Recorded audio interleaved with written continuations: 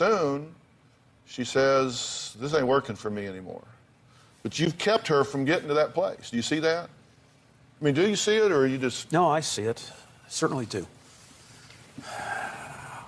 I think all of us, in our own way, saw the potential of death, potential of prison. They say you have to hit rock bottom. We've tried to be the last step before rock bottom, and it doesn't work. 1, 2, 3 people, sober, mature adults, cannot figure this out. No. And you expect a child whose brain was arrested and damaged at 14 to figure it out? You're going to let her make the decisions? You're going to, come on. You said, if I didn't pay this family off, she'd be in prison. Well, at least you know where she was. Yeah.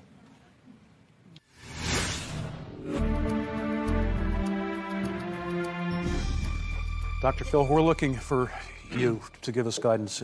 Well, I'm giving you guidance. I'm telling you. Believe me, we will follow anything that we think can help her. But today can't be the first time this has ever come clear to you, or is it? Is this the first time it has ever come crystal clear to you what's going on here? No, I have attempted to back off, to cut back, to get her into professional help, because I can't do it. Is this the first time you have ever admitted to yourself that you are an agent of death in your daughter's life? Perhaps.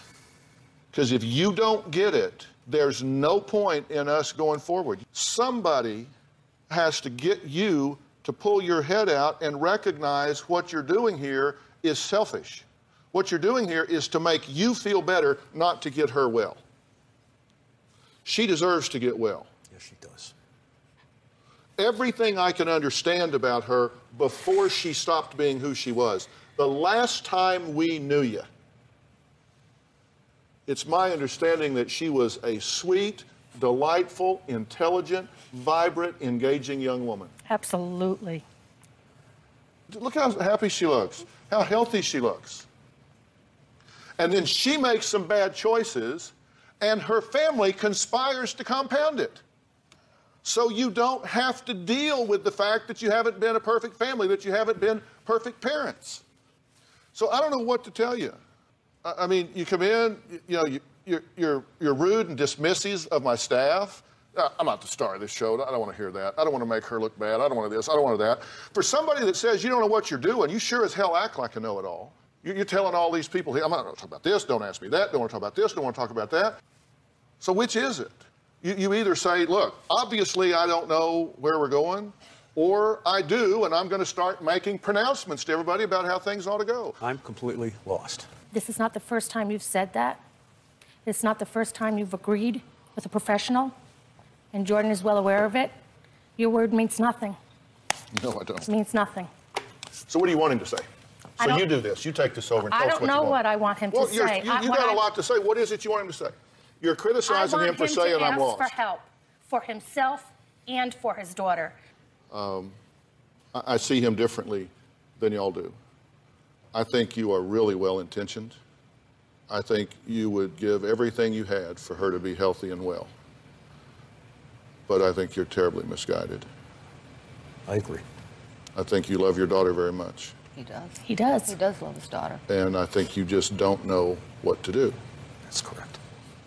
And I think when I ask you if you will say no to her, you say yes and you mean it. Whether you will do it in the moment or not remains to be seen. But I know this.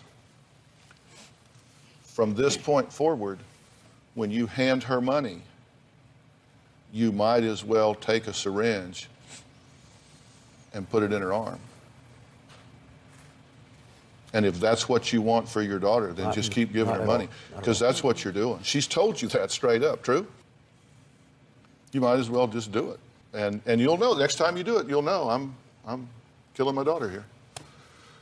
So I can feel good. All right, we're going to take a break, and I'm going to excuse Jordan from this conversation for right now. We'll be right back.